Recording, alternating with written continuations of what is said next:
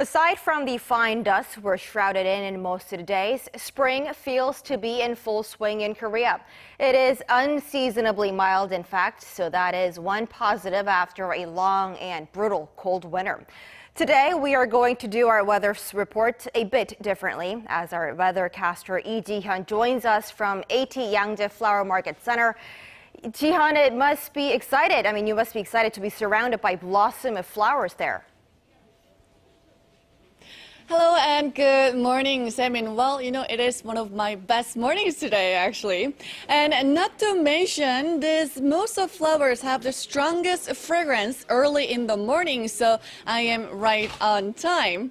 Actually, here at Yangjae Flower Market, they opened at around midnight, and they already had their busiest time of the day with the flower shop owners from across much of the country. And now it's more of individual customers who tries to decorate their houses with the spring flowers and spring gardening. But let's now talk about the weather conditions. Yesterday, we were covered by toxic smog with an ultra-fine dust advisory being issued in some parts, including here in Seoul.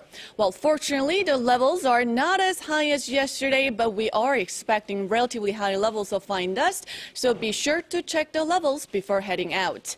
Temperatures will be a couple notches higher than yesterday. It's going to feel more like early April, and you really only need a thick jacket today and tomorrow, as it will be even milder with an expected high of 20 degrees here in the capital. And checking on today's temperatures, Seoul, Daegu, and Gwangju walk up to 6 degrees Celsius. And as for the daily highs, Seoul will make it to 17 degrees Celsius, while Daegu and Gwangju will top out at 21 degrees this afternoon. And before I go, just being here, feeling very relaxed, and for some reason you feel very welcomed by these lovely flowers. So if you are watching us here in Korea, why don't you stop by sometimes here at Yangjae Flower Market? With that, let's take a look at the international weather for viewers around the world.